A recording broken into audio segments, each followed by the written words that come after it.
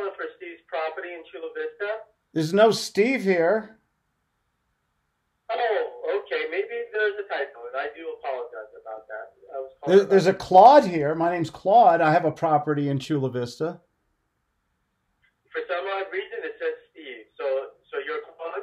Yeah, what ad was that, sir? Where did I place it? You know, that's why I was calling. It shows Remark, Spirit Lake, Iowa, half a block to Lake, 2 blocks to town, 6 units, and it has no address, and that's why I was calling. No, that's not me. I have a house in Chula Vista that's for sale. Tell me about that, because I am working with buyers. Is that Who are you? Could you could you help me out? Who are you, sir? Where you're from? What you're about? Absolutely, yeah. Well, my name is Dennis. I'm with DXP Realty in Chula Vista. Which realty? I'm sorry. EXT Realty. EXT. Is that a real estate agent firm? Yeah, it's a nationwide firm. Yes, sir. Oh, okay. I'm just selling it on my own without an agent, though. Okay, so let me ask you. I appreciate that. Will you accept a qualified buyer from agents? No, not really. I just want to sell it on my own. Oh, okay. No, I understand it, but I would do the same. Let me ask you, if it doesn't sell, how much time would it take if you start thinking about accepting offers from agents? I've done the real estate agent thing before. I just think I'm going to just sell it on my own. It's there's no rush or anything. The house is free and clear. Oh, okay. You're not rushing. Okay, fair enough. Okay, sounds good. Well, listen, hey, if you need any tips or advice, I'd love to help you. That's what we're all about here at EXP. Feel free to give me a call if you have a question with contracts or something. I'd love to help you. Okay, sir? Okay. You have a pleasant day. Bye-bye. Now, what you just heard was a guy just making phone calls with no sales skills at all. I said the magic words. I'm the owner. The house is free and clear.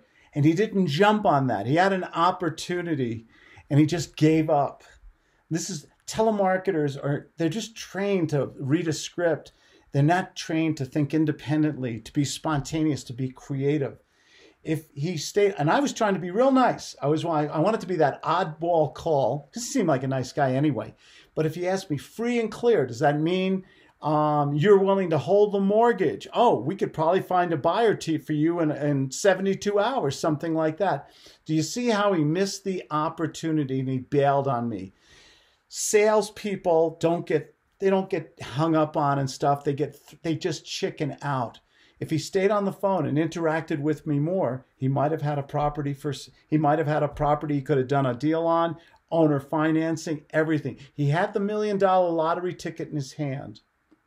Okay, and he just put it in the shredder. It's Claude Diamond with another gut short sales tip. It's all about sales, guys. And I do answer my own phone, 970-281-5151. Learn how to give good phone, and you will be free the rest of your life. And when I say free, I mean financially free. Imagine going to bed not worrying about money. You need something, you buy it. You know that you can always make more money by giving good phone. That's what it's all about. Hope you enjoy these videos. If you do, share them with your friends. Give me a thumbs up, or go to ClaudeDiamond.com and get a free training session and a free book. ClaudeDiamond.com. I'm easy to find. Take care. Have a good day. Thanks for joining me.